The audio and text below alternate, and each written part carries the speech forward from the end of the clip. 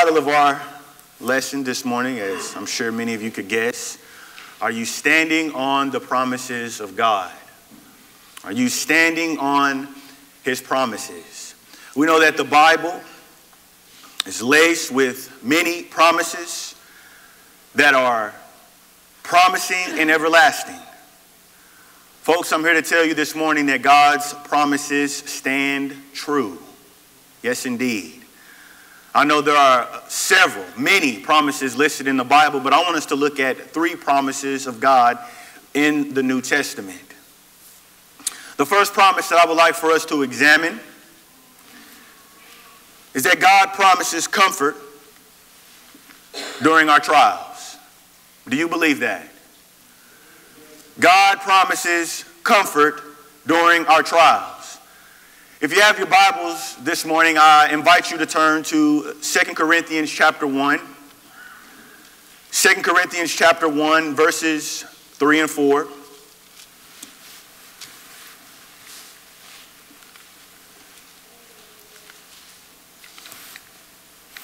If you don't have your Bibles, there's the verse right up here for you.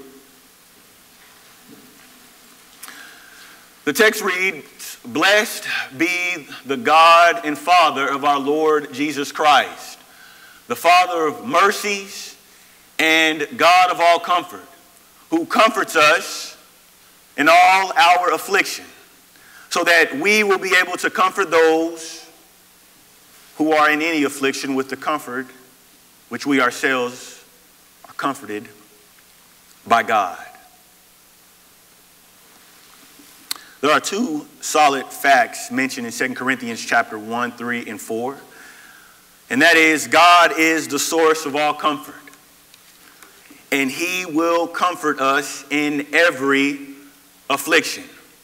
You know, one man said, "Thank God for his comfort, because I don't know how I could overcome the death of my loved ones." Everyone here this morning has experienced pain and suffering at some point in their life.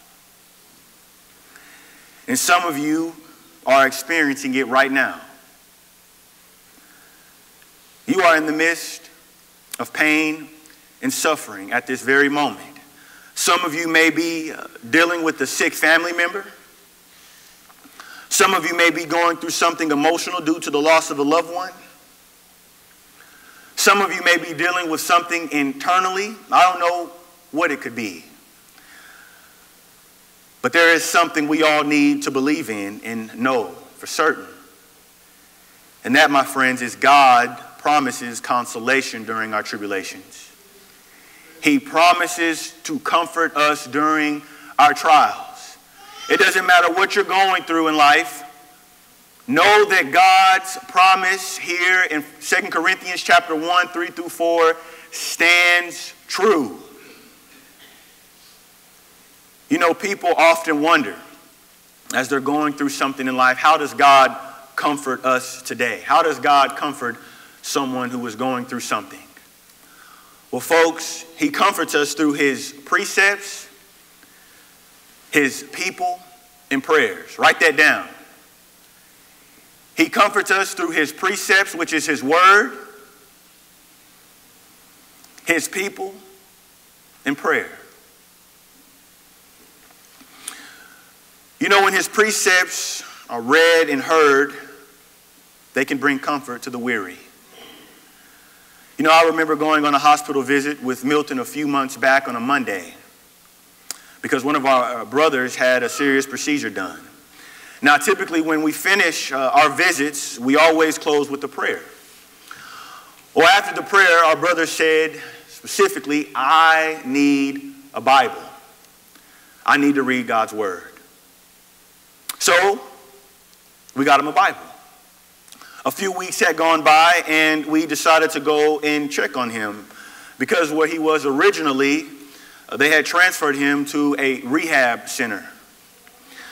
Well, church, let me tell you, this brother still had that Bible we gave him 3 weeks ago.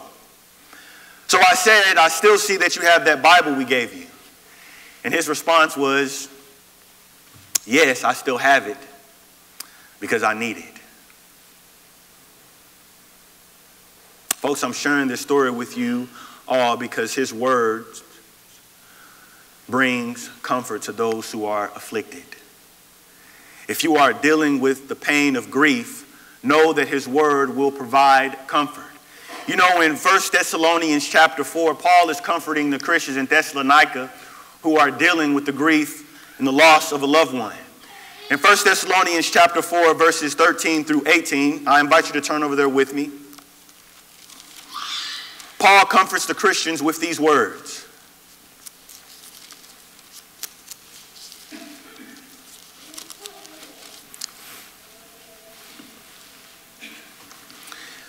Paul says, we do not want you to be uninformed, brethren, about those who are asleep, so that you will not grieve as do the rest who have no hope. For if we believe that Jesus died and rose again, even so God will bring with him those who have fallen asleep in Jesus. For this we say to you by the word of the Lord, that we who are alive and remain until the coming of the Lord will not precede those who have fallen asleep. For the Lord himself will descend from heaven with a shout, with the voice of an archangel, and with the trumpet of God, and the dead in Christ will rise first. Then we who are alive and remain will be caught up together in the clouds to meet the Lord in the air, and so shall always be with the Lord. Therefore, comfort one another with these words. So we see the Apostle Paul is comforting the Christians in Thessalonica with the promise that those who have fallen asleep, those who are dead in Christ, will one day be with him.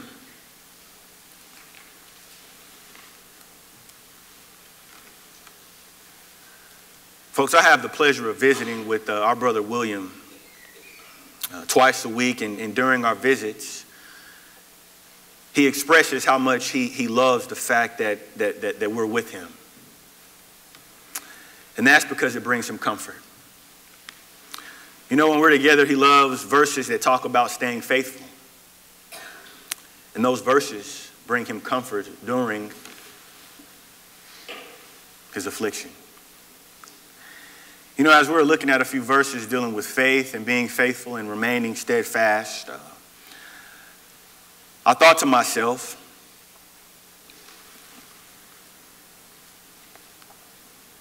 what verses bring you comfort during your trials? Have you ever asked yourself that question? Have anyone ever asked themselves that question? What verses in the Bible bring you comfort during your trials?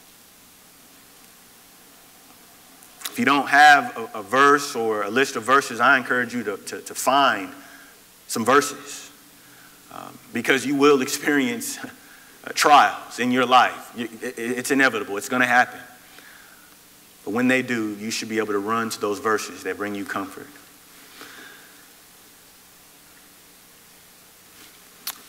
Folks, we can also depend on the church and prayer, because those two things can bring us comfort in our lives as well. When you look at 2 Corinthians and notice what Paul says here, he says, who comforts us in all our afflictions, so that we will be able to comfort those who are in any affliction with the comfort which we ourselves are comforted by God. You know, it's encouraging to most Christians to know that during their trials, they can call on their brothers and sisters in Christ. Am I right? When you're faced with something challenging, you want to be able to call on your brothers and sisters and confide in them and ask them to pray with you. Am I right? Because it is prayer that sustains the afflicted. Prayer sustains the afflicted. When we are down and out, there's our brothers and sisters in Christ we can lean on, and most importantly, it is prayer. You see, when I'm down, I need my brothers and sisters to lean on, but most importantly, I need prayer. You see, church, God promises comfort during our trials, and we can stand on this promise in 2 Corinthians chapter 1, verses 3 through 4. We can stand on it. We don't have to go outside of God's promises to find comfort. God's promises are enough. Now, the world promises comfort in drinking, smoking, doing drugs, and eating, gluttony. People find comfort in those things. You know, those promises, my friend, are short term. But God's promises are long term. You see, there is no comfort at the end of the bottle. And a lot of people turn to drinking when they're going through something life-challenging, like a divorce. They get fired, or a death in the family, or an illness. You see, alcohol isn't the way to comfort. It's not. Drugs isn't the way. Neither is gluttony. It's not the way to comfort. These are short-term promises that will damage you long-term. That's why it is so important that we find comfort in His promise, His precepts, His people, and prayer. Comfort comes from His precepts. Not going to find comfort in the things that the world has to offer. They're going to come from His people and prayer. Another promise that we can stand on, my friends, is that God promises to take care of us. Yes, He does. If you open up your Bibles and turn over to Matthew chapter 6, look at verses 25 through 34. Matthew chapter 6, verses 25 through 34.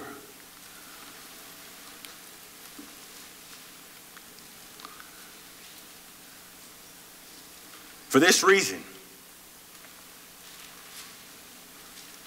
I say to you, do not be worried about your life as to what you will eat and what you will drink, nor for your body as to what you will put on. It is not life more than food, and the body more than clothing. Look at the birds of the air. They do not sow, nor reap, nor gather into barns, and yet your heavenly Father feeds them. Are you not worth much more than they? And who of you, by being worried, can add a single hour to his life? And why are you worried about clothing? Observe how the lilies of the field grow. They do not toil, nor do they spin. And yet I say to you that not even Solomon in all his glory clothed himself like one of these. But if God so clothed the grass of the field, which is alive today and tomorrow is thrown into the furnace, will He not much more clothe you, you of little faith? Do not worry then, saying, what will we eat, or what will we drink, or what will we wear for clothing? For the Gentiles eagerly seek all these things, for your heavenly Father knows that you need all these things. But seek first His kingdom and His righteousness, and all these things will be added to you. So do not worry about tomorrow, for tomorrow will care for itself. Each day has enough trouble of its own. Folks, there are several things we can learn from this portion of Scripture. You see, instead of worrying and focus on the physical necessities of life, we need to focus on putting God first, catch this, and keeping Him there. Notice the promise in 6:33. Seek first His kingdom and His righteousness, and all these things will be added to you. Now, some translations add the word continually in front of the word seek. So it reads, continually seek first His kingdom and His righteousness, and all these things will be added to you. So by us constantly seeking first His kingdom and righteousness, this will keep us from senseless worrying and obsessing over material things. The Lord promises that if His children seek Him first, He will provide the necessities of life. But let me tell you, when a Christian stops standing on the promise of seeking first His kingdom and His righteousness, they will fall victim to worry and material obsession. You see, the world promises that if you focus on money and material possessions, you will cease from worrying. That's not true. Young people, that's not true. Yes, the world may tell us to focus on money and gaining certain things in this life, and we will cease from worrying, but that is not the case. You see, when a person is focused on money and material possessions, they develop what the Bible calls the lust of the eye. 1 John chapter 2 and verse number 16. They are no longer focused on the promise made in Matthew 6:33. What they are seeking is a promise, like I mentioned before, that is short term. And the Bible warns us about men and women who in last days would be lovers of self and lovers of money. 2 Timothy chapter 3 and verse number 2. You see, those who want to get rich fall into temptation and a snare and many foolish and harmful desires which plunge men into ruin and destruction. For the love of money is the root of all sorts of evil, and some by longing for it have wandered away from the faith and pierced themselves with many griefs. Folks, Paul is talking to Christians. There have been members in the Lord's church who have wandered away from the faith because of money and their obsession with material objects.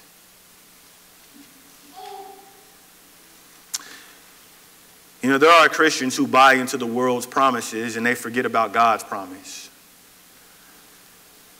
They will hold out on the Lord for months when it comes to giving as they have prospered. Instead of setting aside a portion of their income for the Lord as commanded, 1 Corinthians 6:2, they will put that money in their account with the hopes of gaining more or obtaining a material object. And they will never think twice about giving to the Lord. There are those who habitually miss worship for work instead of worshiping the one who has blessed them with the job. All because they're so obsessed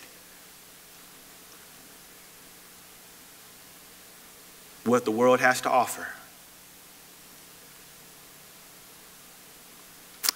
Folks, we should not be captivated by the world's promises. We must stand firm on the promise made in Matthew 6:33. Seek first his kingdom and his righteousness, and all these things will be added to you.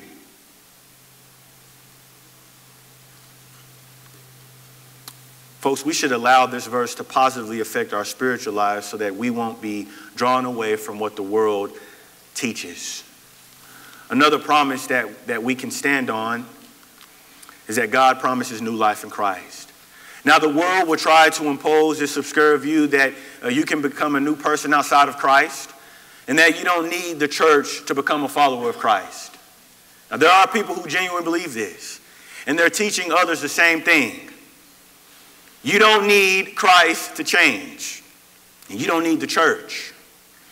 If you want to have a new life, just change who you are and be a better you. You know, God will be okay with that. Well, I'm here to tell you that that way of thinking is not right. Young people, if anyone tells you that you don't need Christ or the church, they are wrong according to the Bible. In order for one to experience new life, they must give themselves fully over to Jesus Christ. There's no other way. And when you look at 2 Corinthians chapter 5 and verse number 17, therefore, if anyone is in Christ, he is a new creature. The old things have passed away, behold, new things have come. You need Christ in the church in order to be a new person, in order to be a new creature. You see, the world will try to separate the body from the head. They'll try to do that every time. You see, where there is no connection to the head, when there is no connection to the head, if you are not a part of the body. You know, the Bible clearly teaches that Christ is the head of the church, which is the body, Colossians 1:18. And the only way in is through Christ. And when you are in Christ, you are a new creature, and the old things have passed away, and new things have come. So yes, God promises new life in Christ, and outside of Christ and his church, there is no new life. Outside of Christ and his church, there is no new life. The only way to become a Christian, and the only way in Christ is through baptism for the forgiveness of sins, Acts 2:38. It's the only way. So whose promises do you want to stand on when it comes to comfort? Whose promises are we going to stand on when it comes to comfort? Are we going to stand on the world's promises that we can find comfort in drinking, drugs, and eating? Or are we going to stand on the promise that was made to us by God in 2 Corinthians chapter 1 and 3 through 4? Whose promise are we going to stand on when it comes to the fact that the Lord will provide and take care of us? Are we going to stand on what the world teaches? That if we gain as much as possible that we will cease from worrying? Or are we going to continue to seek first his kingdom and his righteousness? Whose promise are we going to stand on? We know that the Bible teaches the only way to be a new person and to experience new life is through Christ. Outside of that, there is no life. Folks, God's promises are enough. And I pray that we will stand on his promises. Are we standing on his promises? We know that God promises comfort during our trials. He's promised to take care of us, so we need to keep him first. He promises new life in Christ. So yes, we can trust and believe in these promises without a doubt.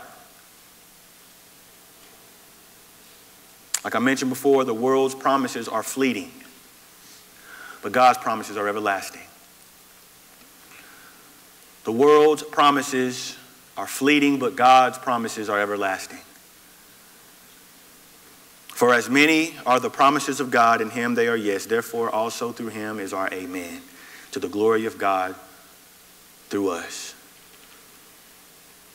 Folks, let's continue to stand on his promises throughout life. Whatever you're going through, know that you can depend and count and stand on his word. Period. We don't need to go outside of God's promises to find comfort and peace, joy, nor happiness. Everything is right in the Lord. He will provide, and new life is in him, in our Lord and Savior Jesus Christ. So let me encourage each and every one of us, when we find ourselves going through something, revert back to these promises. Stand on them and do not move. Let us pray.